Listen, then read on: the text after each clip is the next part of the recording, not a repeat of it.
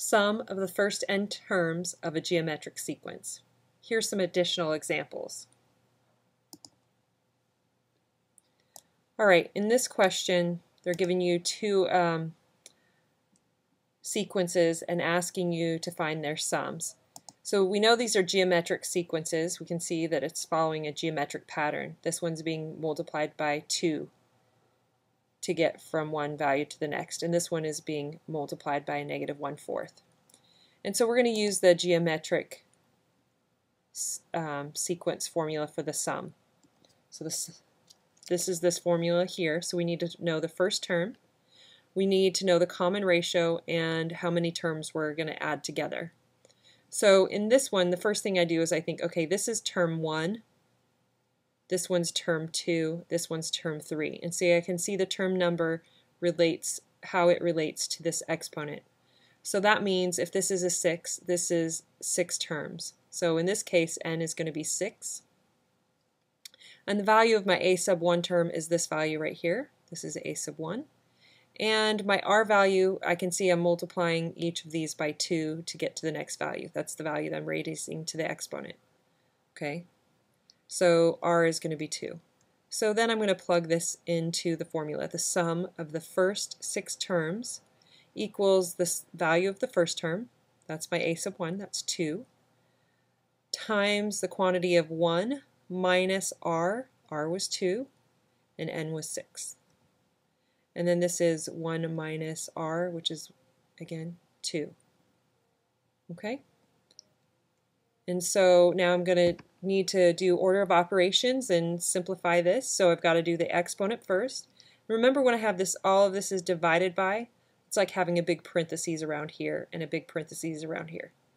So I'm going to do this exponent, and so I get 2 times the quantity of 1 minus 2 raised to the 6th power is 64.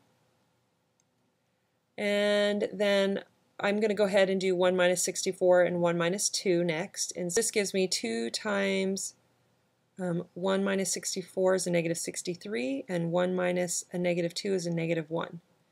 And so a negative divided by a negative will give me a positive. So I have 63 times 2, which is 126.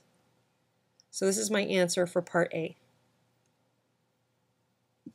Now I'm going to use the same formula for part B. Okay, so I need to know what these values are. Now for this one, you're going from the first term to the 9th term. So n is 9. The value of the first term is, I can replace k here with 1. So that gives me 3 times 1, negative 1/4 to the 1st power. So that's 3 times a negative 1/4, which is a negative 3/4. Okay, so this is my a sub 1 value. Now you can see what's happening here is each time I calculate a new term, this k value is getting bigger. So this value inside of where what I'm taking the exponent of is my common ratio. This is what my pattern's being changed by each from one term to the next. Okay, so I've got my values that I need, so I'm going to plug this in. The sum of the first 9 terms equals the first term, which is a negative 3/4, times 1 minus r was a negative 1/4, and I'm going to raise that to the nth power, n was 9, and in the denominator it's just 1 minus r, and r is a negative 1/4. Okay, so the first thing I need to do is raise this to a negative 1/4 to the 9th power. So I'm taking a negative 1 to the 9th power, and that's going to give me a positive 1, well, negative 1. And then 4 to the 9th, that gives me 262,144. So do that on my calculator, and I get that. So I'm going to have 1 minus that here. I'm going to pull out that negative 3/4 here, times all this. And in the denominator, I'm going to have 1 minus a negative 1/4. Well, when I'm subtracting a negative, that's the same thing as adding a positive. Okay? And I have the same thing up here. I have minus a negative. I'm going to change that to plus a positive. Okay? I need to add these two fractions together. In order to add them together, I've got to have a common denominator. So what I'm going to do is I'm going to convert this 1 into 262,144 over 262,144. So I'm taking this and I'm going to rewrite it as this. Because isn't that equal to 1? Yes. So I'm adding these two together, and that's going to give me 262,145 because I'm adding this 1 to this.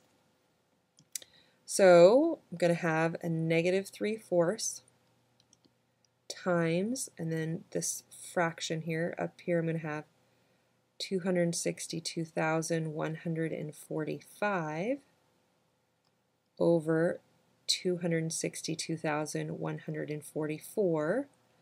We're going to do something similar here to the denominator. I'm going to take this 1 here and I'm going to turn this 1 into 4 over 4. Okay, because 4 over 4 is equivalent to 1, and I have a common denominator now, so I can add the numerator parts together. 4 plus 1 is 5, so I'm left with 5 over 4. Now what we have here is a complex fraction. So I have this value here divided by this value here.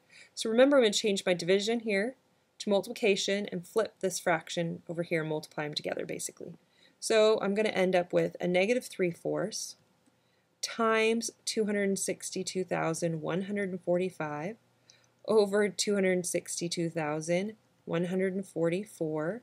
I'm going to end up multiplying that by 4/5. Now right away I can see that these 4's can cancel out. And I can see I can divide this by 5. So I would take this value here and divide it by 5. Okay, so 5 divided by 5 is 1, and this value divided by 5 gives me 52,429. And so then I'm just going to take a negative 3 and multiply it by this 52,429. And that's going to give me a negative 15,7287, and my denominator will be this 262,144. Okay, and that's your answer for part B.